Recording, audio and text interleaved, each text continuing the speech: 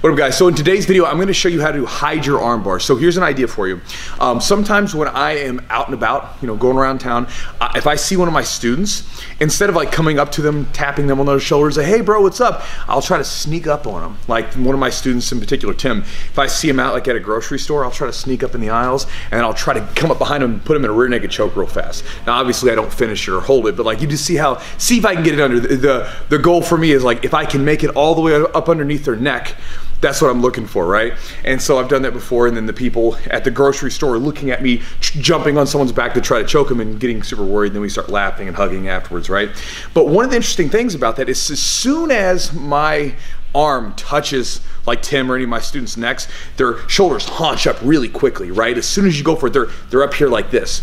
And that's something to think about. And again, I'm gonna tie this into arm bars in a second, but that's something to think about because there are these places on our body where we develop the sensitivity where again, if anything even comes close, we respond to it. And so we're gonna use that idea with our arm bars, and I'll show you kind of the points where most people's like arms get really sensitive and where they begin to defend. And then we can use that understanding to then work around it to set up our arm bars a little bit more stealthily. We're gonna make sure we set up our arm bars in a way where they don't see them coming. I'll give you an idea to chew on, and hopefully you guys enjoy the video. All right guys, so let's take a look at this position to kind of talk about this particular area I'm gonna bring up. So for instance, let's say we're gonna set up an arm bar from guard, like a basic arm bar. We go in, we grab the back of the tricep, grab here, boom, boom, go for arm, right? Perfectly fine, not a bad arm bar, fundamentally sound, right? That said, the thing that a lot of times happens is a lot of our arm bars early on are set up with this cross grip on the back of the arm here. For instance, if we go to mount. All right, so let's take a look at mount. So like if I'm in mount position, obviously I wouldn't be sitting up like this, but if we're in a mount position, one of the basic common grips is we would get here, we would pull the arm up to the side, begin to shift, and then we would begin to set up our arm bar, right? And again, what does that start with? It starts with a really good snag on the back of the tricep. So again, what happens when we do this? As soon as we grab the back here of the arm, the back of that tricep there with a really hard grip, what does that tell them? It tells them we're going for an arm bar.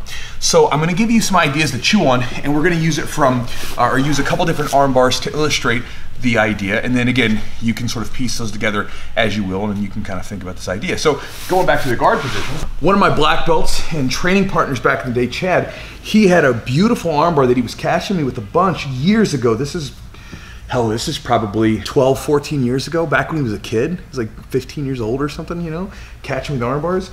And what he would do a lot of times is he would catch a very loose grip on the back of the gi here. This was mostly a gi armbar that he was doing. You could do it without the gi, but he would catch it right here. And he would get this really loose grip on either the back of the sleeve up here, right here, or even down here, but he would be super loose. So right now, Hayden would tell you that his arm doesn't really feel that threatened. I don't have a hard grip here, right? And so Chad would be working on collars here and then would immediately begin to shift. Now, once you would notice that he was shifting into the armbar, if he tried to pull out, he's going against this grip that he has waiting for it, and he could go right into it, right? So again, what was he trying to do? He was trying to keep his arm here and stop it from being able to go back, and he accomplished that with, instead of going this here, he grabbed this.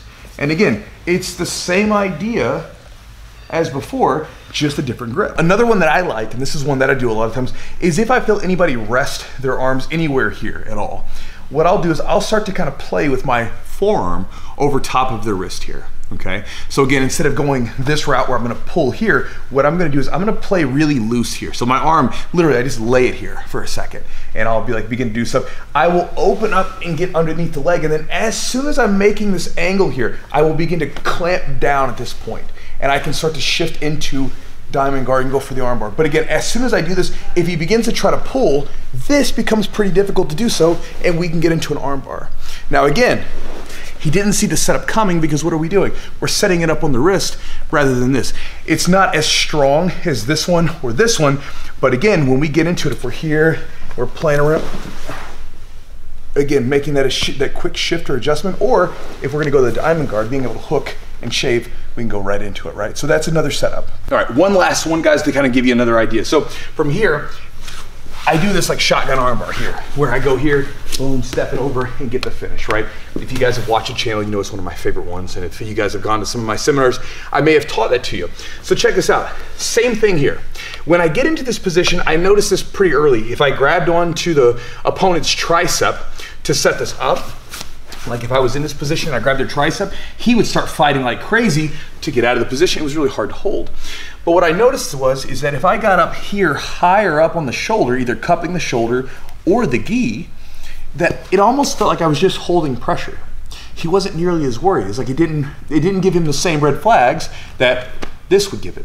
So from here I could go in, set up my move, and then as soon as I'm sitting back, we could slide back to their elbow and get the finish.